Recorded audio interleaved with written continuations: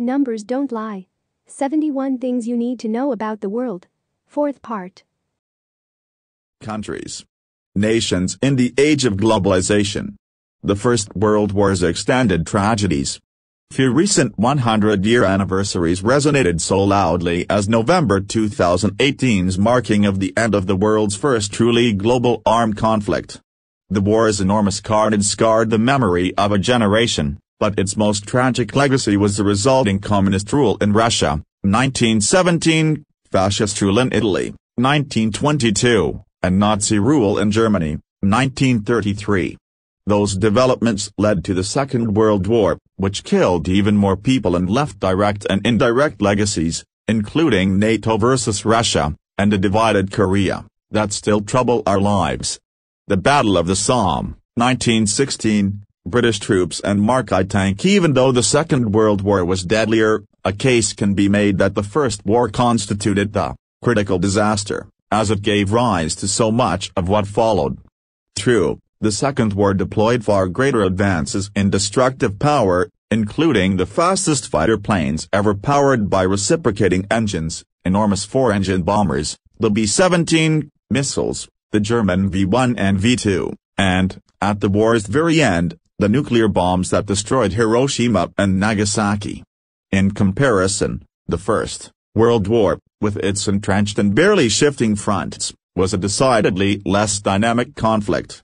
But a closer look shows that purely technical advances were indeed critical for lengthening its duration and adding to its death toll. Leaving aside the use of poisonous gases in combat, never repeated on such a scale, several key modes of modern warfare were developed and even perfected during the earlier conflict. The first diesel-powered submarines were used on long forays to attack convoys of merchant ships. The first tanks were deployed in combat. The first bombing raids, using both dirigibles and airplanes, were mounted. The first battle-ready aircraft carrier was launched in 1914. The French successfully tested portable transmitters enabling voice communication from the air to the ground in 1916, and from air to air in 1917, beginning the long road toward ever smaller, ever more usable electronic components. But amid all these developments, we must single out the momentous innovation that allowed a blockaded Germany to endure its two-front war for 4 years, the synthesis of ammonia. When the war began, the British Navy cut Germany off from imports of Chile nitrates, needed to produce explosives. But thanks to a remarkable coincidence, Germany could instead supply itself with homemade nitrates. In 1909, Fritz Haber, a professor at the University of Karlsruhe, had ended the long-running quest for synthesizing ammonia from its elements. Nitrogen and hydrogen were combined under high pressure and in the presence of a catalyst, to make ammonia, NH3. By October 1913, BASF, then the world's leading chemical conglomerate, under the leadership of Karl Bosch, had commercialized the process at the world's first ammonia plant, in Afar in Germany. This synthetic ammonia was to be used in the production of such solid fertilizers as sodium or ammonium nitrate. See The World Without Synthetic Ammonia, p. 221. But the war began less than a year later, and instead of converting ammonia into fertilizer, BASF began to mass-produce the compound for conversion into nitric acid to be used in the synthesis of wartime explosives. A larger ammonia plant was completed by April 1917 in Luna, west of Leipzig, and the combined production of the two plants sufficed to support Germany's manufacture of explosives until the war's end. The new capability of industry to find ways around every shortage helped to drag out the First World War, adding millions of casualties. This terrifyingly modern development belies the war's primitive image, framed as it so often is by prolonged stalemates and muddy trenches, and it paved the way to even greater carnage a generation later. Is the U.S. really exceptional? Belief in American exceptionalism, that unique blend of ideals, ideas, and love of liberty made so powerful by great technical and economic accomplishments, is alive and well. Even former President Obama, the man known for his unemotional approach to governing and hence a reluctant endorser to begin with, has come around. Early in his presidency, In April 2009, he affirmed his belief by essentially denying it. "I believe in American exceptionalism, just as I suspect that the Brits believe in British exceptionalism and the Greeks believe in Greek exceptionalism." By May of 2014, he had relented. "I believe in American exceptionalism with every fiber of my being." But such proclamations mean nothing if they cannot stand up to the facts. And here, what really matters is not the size of a country's gross domestic product or the number of warheads or patents it may possess, but the variables that truly capture its citizens' physical and intellectual well-being. These variables are simply life, death, and knowledge. Infant mortality is an excellent proxy for a wide range of conditions, including income, quality of housing, nutrition, education, and investment in healthcare.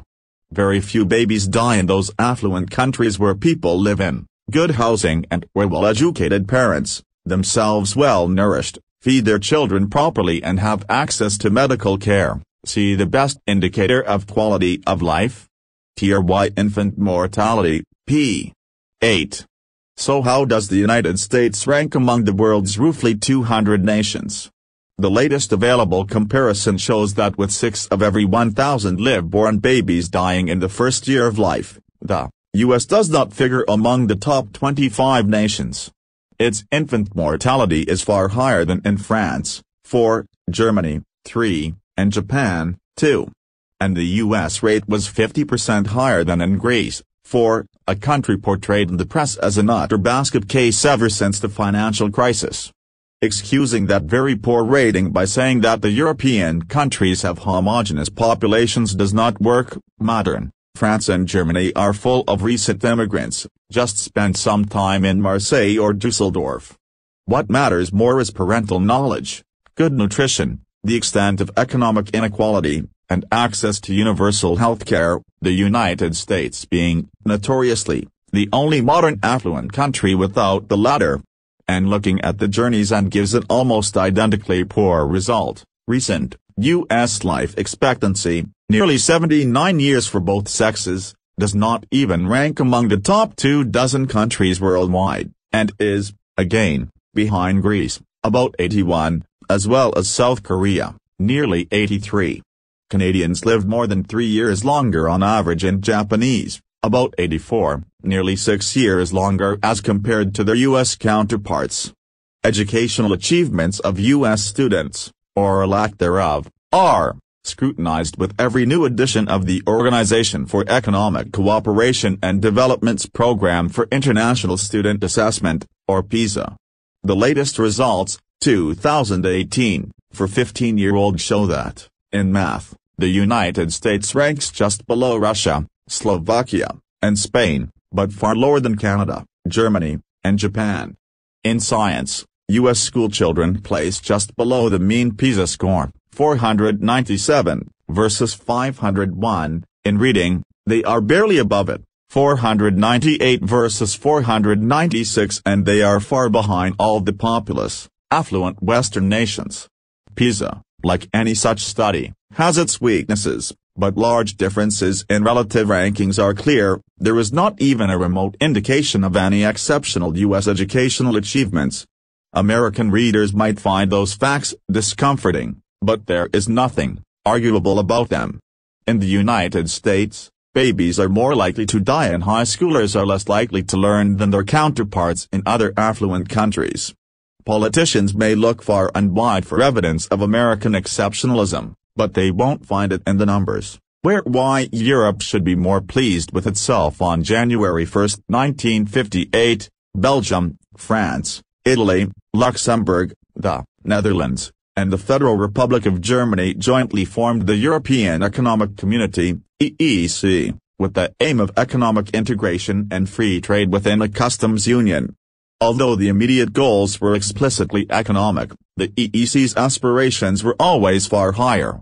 In the founding document, the Treaty of Rome, the member states declared their determination to lay the foundations of an ever closer union among the peoples of Europe and to ensure the economic and social progress of their countries by common action to eliminate the barriers which divide Europe. At that time, These goals seemed to be quite unrealistic. Europe was divided not only by national prejudices and economic inequalities but also, most fundamentally, by the Iron Curtain, which ran from the Baltic to the Black Sea, with Moscow controlling the nations to the east of it. That Soviet control was reasserted after the failure of the Prague Spring in 1968, as the attempted Czechoslovak reforms ended in the Soviet invasion of the country, while the EEC continued to accept new members, the United Kingdom, Ireland, and Denmark in 1973, Greece in 1981, Spain and Portugal in 1986. And then, after the USSR collapsed in 1991, the way was open to pan-European integration. In 1993, the Maastricht Treaty established the European Union. In 1999, a common currency, the euro, was created, and 27 nations now belong to the Union. The EU has just over 500 million people, less than 7% of the global population, but it generates nearly 24% of the world's economic output, as against 22% for the United States. It accounts for nearly 16% of global exports of goods, a third more than the United States, including cars, airliners, pharmaceuticals, and luxury goods. Moreover, half of its 27 members are among the top 30 countries in terms of quality of life, as measured by the United Nations Human Development Index. And yet, today, the EU is witnessing mounting worries and disaffection. The bonds of union are loosening, and the UK has left outright. Within Europe, the commentariat offers endless explanations of this new centrifugal temper, the excessive bureaucratic control exercised from Brussels, the reassertion of national sovereignty, and poor economic and political choices, notably the adoption of a common currency without common fiscal responsibility. I must confess that I am puzzled. As somebody who was born during Nazi occupation, who grew up on the wrong side of the Iron Curtain, and whose family history is typical of Europe's often complicated national and linguistic origins, I see today's Europe, shortcomings and all, as a staggering outcome, too good to be believed. Surely these achievements are worthy of redoubled efforts at compromises to reunite it. Instead, decades of peace and prosperity have been taken for granted, and lapses and difficulties, some inevitable, some unpardonable, have served to reignite old biases and animosities. My wish for Europe, make it work. The failure to do so cannot be contemplated lightly. Brexit, realities that matter most will not change. What will really be different in the post-Brexit UK? Of course, much has already changed during the unexpectedly protracted run-up to the event, and what has taken place can be best described by using the words the English language gained thanks to the last successful invasion of those isles. The country has been through a disorienting period of accusations, acrimony, condemnations, delusions, falsifications, illusions, recriminations, and tested civility. But what will really change 5 or 10 years down the road, as far as the fundamental determinants of the nation's life are concerned? First things first. We all have to eat, and modern societies have been extraordinarily successful in supplying an unprecedented variety of foodstuffs at a generally affordable cost. We have to energize our buildings, our industries, and our transport by incessant flows of fuel and electricity. We have to produce and renew the material foundations of our societies by manufacturing, building, and maintenance. And we need adequate infrastructures, schools, health, and elderly care, to educate people and to care for them in sickness and old age. Everything else is secondary. On all of these scores the accounts are clear. The UK has not been self-sufficient in food production for a few centuries, and its dependency on imports has doubled from about 20% in the early 1980s to 40% in recent years, and in the short term nothing short of draconian food rationing, and no fresh produce in winter, can significantly reduce this import dependence. 3/4 of British food imports come from the EU, but Spanish vegetable growers and Danish bacon producers will remain as eager to ship, their products as the British consumers will be to buy them, and hence there will be no demand-destroying taxes or pricing. The last time the UK was a net exporter of energy, oil and gas from the North Sea, was in 2003, and in recent years the country has been importing 30 to 40% of its primary energy, natural gas above all. Again, no major shifts will take place in the near future, and the well-supplied global energy market will assure the continuation of affordable import prices. The UK, once the unrivaled inventor and pioneer of modern science-based manufacturing, it is the country of Michael Faraday, Isambard Kingdom Brunel, James Clerk Maxwell and Charles Algernon Parsons, after all is already more deindustrialized than Canada, historically the least industrialized Western nation.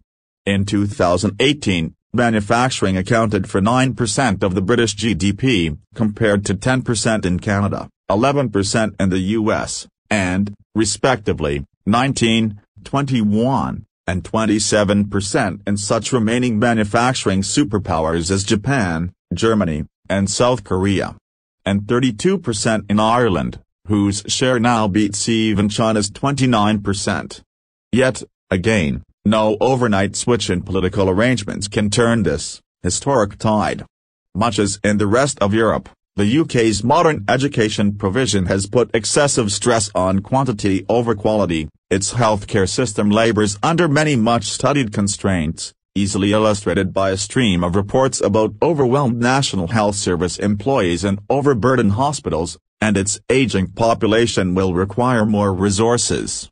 The country's old age dependency ratio, number of people 65 and older as a share of all economically active people 20 to 64 years of age, standing at 32% in 2020, still slightly lower than in France or Germany, will increase to 47% by the year 2050.